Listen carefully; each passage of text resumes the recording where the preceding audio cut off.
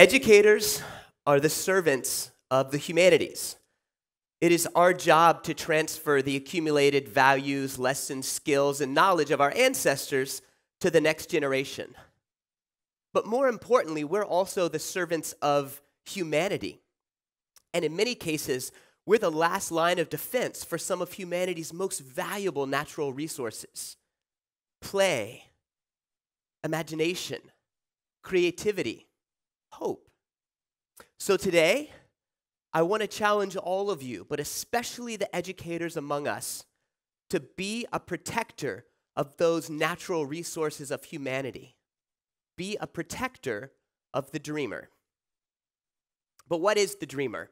Well, I started thinking about the concept of the dreamer a few years ago when I was asked to talk about creativity and explain what is creativity. And I got into a whole line of thinking about the right side of the brain and a lot of different aspects of our intelligence that exists in a different realm than our thinking mind. I found that one of the most helpful ways for me and for others to engage with this topic was by looking at a list of contrasts, a list of opposites. I developed names for these identities: the thinker, kind of the left side, logical side, and the dreamer. So now to introduce the dreamer, we're going to look at some opposites of the thinker and the dreamer. If the thinker were reason, the dreamer would be creativity. If the thinker were conscious, the dreamer exists in the unconscious state. The thinker is the brain, the dreamer is the body. The thinker is the head, the dreamer, the heart. The thinker is synthetic. It's made by man. It's created by us. Whereas the dreamer is organic. It exists naturally outside of us and not something that we can even have an impact on. The thinker is efficient. The dreamer, by definition, is inefficient. The thinker is predictable, follows a schedule, understands time, whereas the dreamer is chaotic. The thinker is planned. The dreamer is spontaneous. The thinker is work, and the dreamer is play. There are a few others. The thinker likes to research and seek the idea, whereas for the dreamer, it's all about intuition, and the idea just comes to you. The thinker will revise a concept. The dreamer will invent a new one. The thinker will memorize. The dreamer will inquire. The thinker is controlled. The dreamer is free. The thinker will decide. The dreamer will explore. The thinker realizes, comes to a realization, while the dreamer imagines. The thinker concentrates, while the dreamer daydreams. The realm of the dreamer is like an open, unlimited field of fertile soil where any idea can grow, where there is an abundance of imagination and creative energy, and all we have to do is tap into it. The thing is, the realm of the dreamer, well, it is outside of our conscious mind, and it cannot coexist with the thinker. The dreamer is rooted in joy and passion and freedom. So what it needs, if we use our analogy of a big field, is good soil. What is good soil for the dreamer? It's a safe space. It's a space where I can be me. I can try something that I don't know whether it'll work or not, and I can trust that I'm going to be able to do that and be supported as me. The water in this field that nurtures the plants, that's just acceptance. When I share an idea, a thought, an expression, I feel like in this space, I'm going to be accepted, and that's going to be accepted. I also know I'm going to receive encouragement, and that's the sunshine that makes the plants flourish. And finally, the fertilizer on the field, that's movement and momentum. Many times in our creative state, we move our body to get an idea going. I love to get my students out of their mind and into their body, because once we move, the creative ideas really start to flow. But the dreamer, as joyous and abundant as it is in its unconscious world, cannot exist around fear, self-consciousness, and negative energy. And there are several things, I'm going to highlight 4, that are very common parts of our society and our educational system that kill the dreamer, that absolutely make it so the dreamer cannot exist. One is hierarchy. Hierarchy means the best idea comes from the top. The person at the top has the biggest degree or is the most qualified for some reason. They're the ones who ideas matter, and you're supposed to listen and take notes. Creativity doesn't work that way. The best idea can come from a 2-year-old. Hierarchy limits the size of the garden. Competition and pressure, that's like drought. That's like taking the water away from the plant. If you have competition to reach some goal or pressure to achieve on some test, there is no way that you can feel free to be creative. Criticism, making fun, ridicule, that is like disease to the dreamer.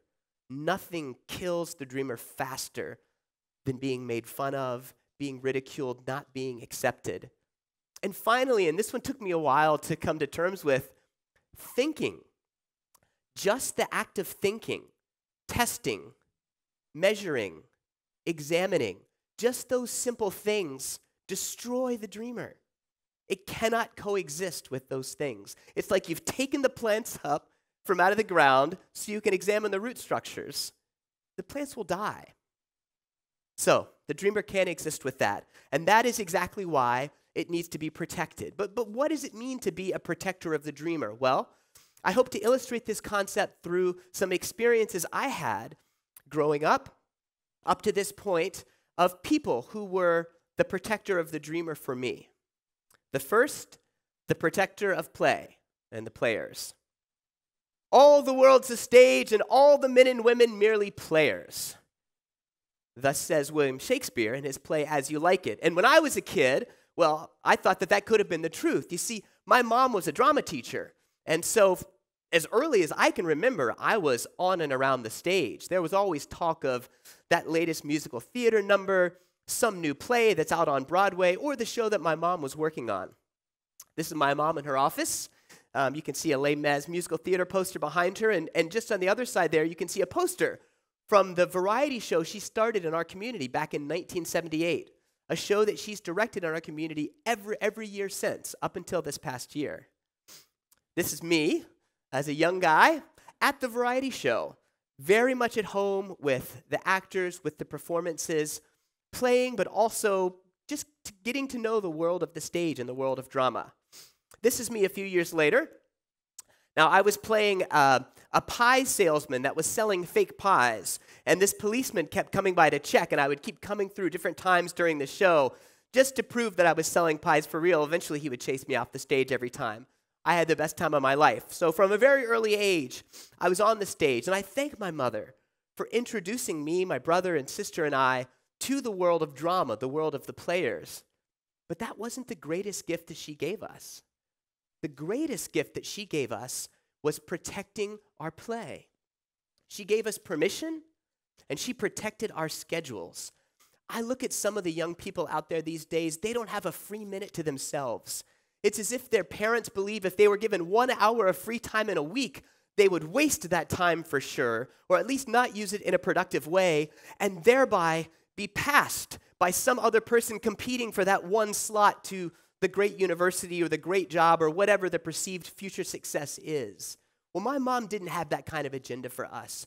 She gave us long, unbroken, idle periods of time where our minds could wander and we could just enjoy playing and being kids.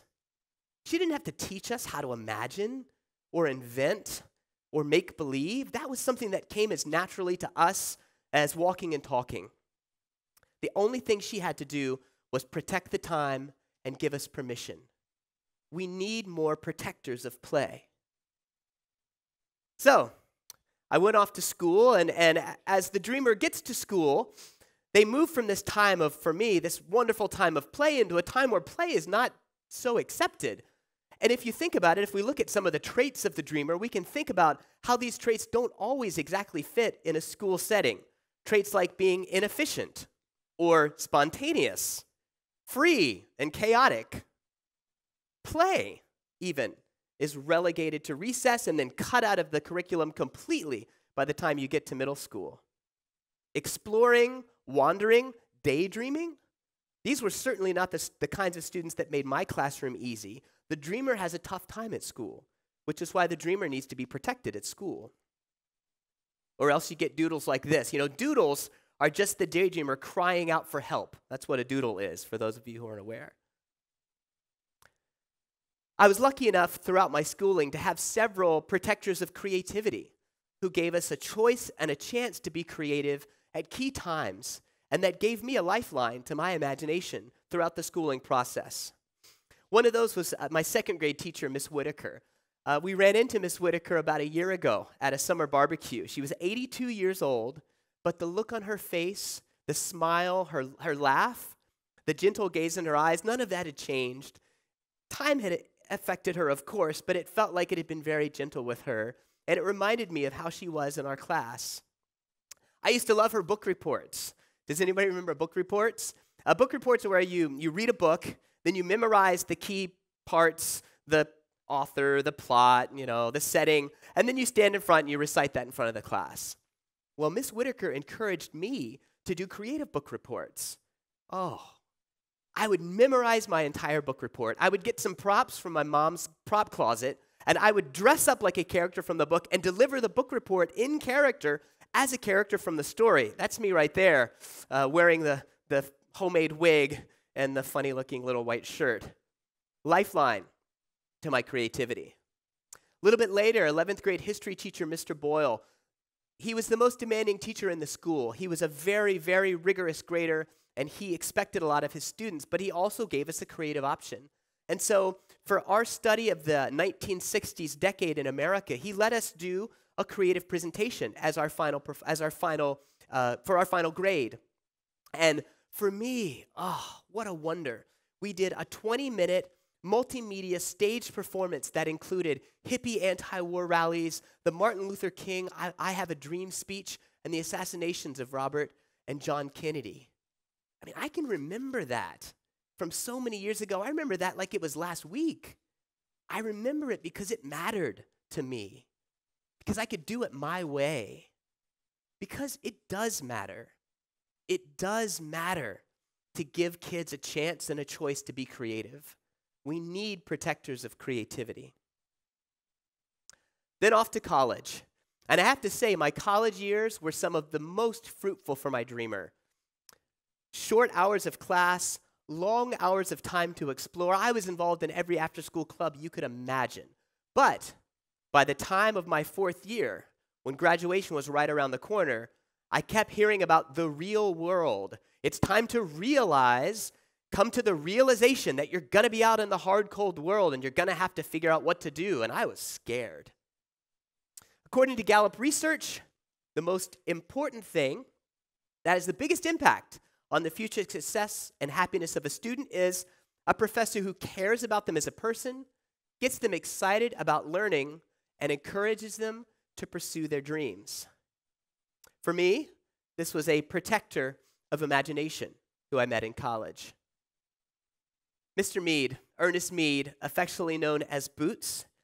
I met him just a few days before the start of this very stressful fourth year, and I can still remember talking to him, the way he would listen, the way he was genuinely interested in what I had to say, my interests and my pursuits. I was fortunate enough to be part of a small group that got to join the Mr. Mead seminar. Mr. Mead had retired many years earlier, and yet he still came back to teach one class every year. It was just called the music seminar. But what it really was an opportunity for a small group of students to get together with Mr. Mead as a facilitator, with no quizzes, no tests, no set curriculum. In fact, all of the content was generated by the students ourselves. We were encouraged to explore any of those concepts, ideas, or subjects that we hadn't had a chance to study in the normal curriculum. But even more than that, Mr. Mead encouraged us to imagine. Know what lights you up, he used to say. If you know what lights you up, that's what you need to do. That's what you need to focus on. In that time of pressure, when everybody was scrambling to find a safe job, to find somewhere safe to land after graduation, Mr. Mead encouraged us to imagine. Imagine the kind of future you want, not the kind that's the realistic one that you think you can get. Imagine the kind of future that you think you can bring into this world. Here we are with my small study group, and that's me sitting with Mr. Mead. So when I was presented at the end of my college time with two very different opportunities of what to do next when I was getting ready to graduate. The first, consulting job, Washington, D.C., stable salary. My parents would have been thrilled. I would have been an hour away from home, or travel halfway across the world to Warsaw, Poland, to work at something called an international school teaching drama. After working with Mr. Mead, the decision for me was easy. And it wasn't that hard for me to convince my parents either, because I knew that even though the first path was definitely the ones to a stable career, a stable income, a stable life, the second path lit up my imagination. And so that's what I did. I went to the international school, the American School of Warsaw, Poland, to be exact, and I started my journey in international education. And what I found there, it was school as school was meant to be. It was a place where teachers were artists, musicians, adventurers, poets, scholars, trusted and respected professionals who were given the space, the freedom, and the opportunity to create and to do their jobs and to play. I had two amazing mentors there, Miss McGinnis and Miss Murphy. The first, an actress and a leader with the International Schools Theater Association. The second, an artist and a philosopher. They showed me that a classroom could be a haven. It could be a place where students and teachers could have real, raw, earnest discussions about life and things that mattered, where people could connect on important and personal levels, where life could be explored and discussed. I was exposed at that time as well to the International Schools Theater Association, and I could do a whole talk just on them, because I feel like the International Schools Theater Association ensemble method of drama could be a textbook way of transforming any space, any classroom, into a haven for the dreamer, a way to protect the dreamer. You get smiles like this in spaces like that. I'm not going to talk more about the International Schools Theater Association, but I will end today with a story from that organization. I was able to go on an International School Theater Association festival to Terezín in the Czech Republic. Terezín is a beautiful town located about 60 miles outside of Prague in the Czech Republic, but it has a very challenging history. Back in 1942, Terezín was used as a concentration camp for the Nazis, and thousands of Jewish people were sent there, never to return again. Now, the different thing about Terezín is that it was meant to be a sample camp, a place where the Nazis could show the outside world that these camps weren't so bad. They were meant to protect the Jewish people, not to cause them any harm. It was the place where many of the first Jewish people were relocated, many of the prestigious intellectuals, artists, musicians, and children. Around 15,000 children, to be exact, entered Terezín. We started just by exploring, trying to come to terms with what had happened in this place, such a beautiful place, but with such a dark history.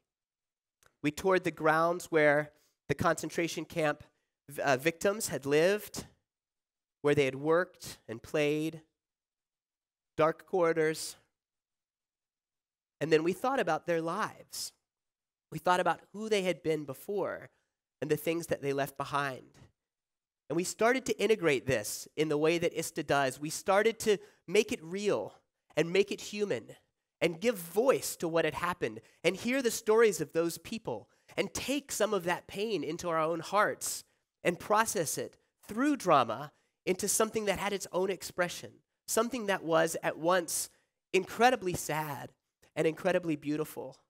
And by doing so, help to integrate that experience for all of us. For me, it was the children. So many children and the adults that risked so much to look after them. We were told that the children wanted to draw, to paint, and to create, and the adults would risk their lives to steal small scraps of paper, art supplies so that the children could have a chance to create. And many of these drawings survived, buried under the ground, crammed into some of the places, some of behind the bunks in some of the housing areas. And these show that from the child's perspective, hope had never left. They could still see the green grass. They could still see the butterflies. Even in the darkest of times, they could still feel hope. They had protectors, but they could still feel hope. So I was moved. I mean, we were all moved by this experience. And by the end of the day, a song had come to me. The words, the melody, all just into my mind. And as the ISTA people are, so gracious and open and spontaneous to anything, any suggestion, I asked if I could share the song with the group at that last session. They said, of course. And so I started singing the song, and then another voice joined, and another, and by the end, all of the people there, we were all singing this song that had somehow been inspired by the work of these children from so long ago. Not too much longer, I'm back in Warsaw, Poland, and another college classmate had come through town. Now, she was bringing a group of Jewish students through Europe to tour concentration camps and asked if I would speak to them about Terezin and my experiences there. And I did, and I told them about the horror, but also about the healing that had been experienced, that I had experienced through art, and I shared with them this song. And just a couple weeks after that, I got an email from her that said, on one of the last nights of their tour, after they had also experienced the horror and experienced some healing, they sang this song that was inspired by those children, that was inspired by those adults that protected them, that was inspired by those teachers that brought the students there for that festival. They sang it as the Jewish people that were meant to be exterminated, but that were not.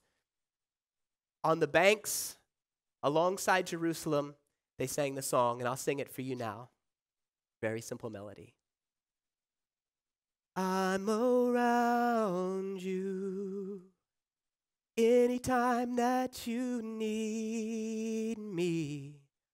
All you have to do is think of me. And I'm around you anytime that you need me.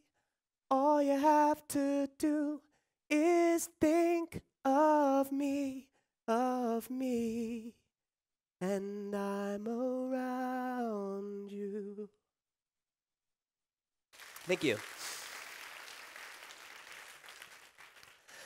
At the beginning of this talk, I encouraged all of us to be protectors, but here's the secret. Before you can protect any young person like my protectors protected me, the first person you have to protect is yourself. Your inner child is just waiting to have permission to play. Your inner artist wants a choice and a chance to be creative again. Your inner adventurer is waiting for its imagination to be ignited. And all it takes is a few scraps of paper for your inner child to see with hopeful eyes the beauty that exists even in the darkest times of our world. Educators are the servants of the humanities. It is our duty to transfer the accumulated knowledge, skills, lessons, all that was learned from our ancestors to the next generation. But we are also the servants of humanity.